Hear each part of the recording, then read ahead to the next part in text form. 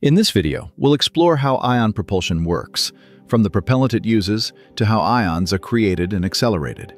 But before we dive into ion propulsion, let's start with the basics. What is atom and ion? An atom is the basic building block of matter, the smallest unit of an element that retains the chemical properties of that element. In general, an atom consists of three subatomic particles: protons, positively charged particles; electrons, negatively charged particles; and neutrons, neutral particles. In a neutral state, an atom has an equal number of electrons and protons. For example, an oxygen atom has 8 protons, 8 electrons, and 8 neutrons. However, atoms can lose electrons and become positively charged, or gain electrons and become negatively charged. These charged atoms are called ions. So how does ion propulsion work?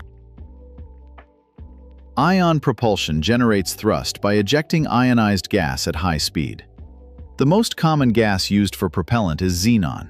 That's because it is a noble gas, so it can avoid unwanted chemical reactions.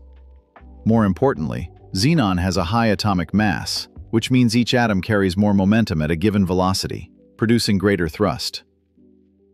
Additionally, xenon requires relatively low energy to ionize, which makes the system more efficient. In an ion propulsion system, the propellant is fed through a channel that injects neutral xenon gas into an ionization chamber, producing negligible thrust at this stage. To generate thrust, the xenon gas must first be ionized into plasma, an ionized gas, allowing us to accelerate the atom using an electric field.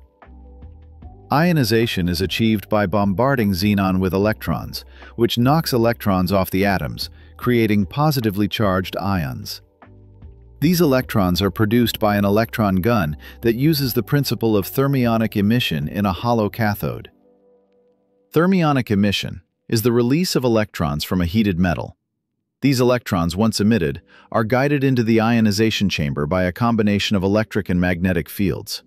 In this stage, the electron path is still inefficient because it rarely hits the xenon atoms and can directly hit the chamber, which can lead to erosion.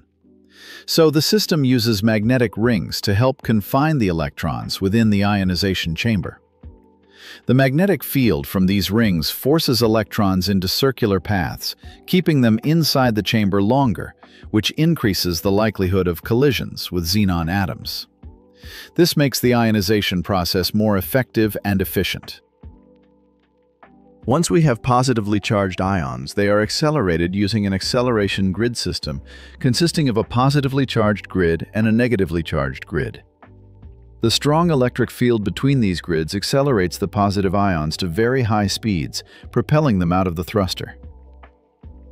After the ions are accelerated, they pass through a second electron gun that acts as a charge neutralizer. This device releases electrons, preventing them from being attracted back to the negative grid or other negatively charged parts of the engine.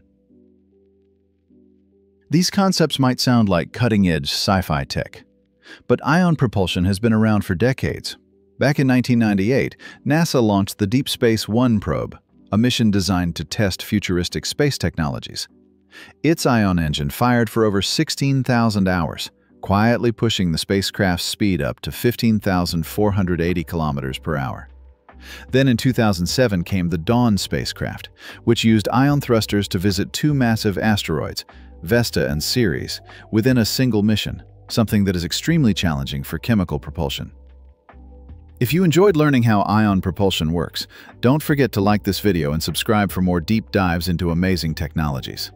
Thank you and see you.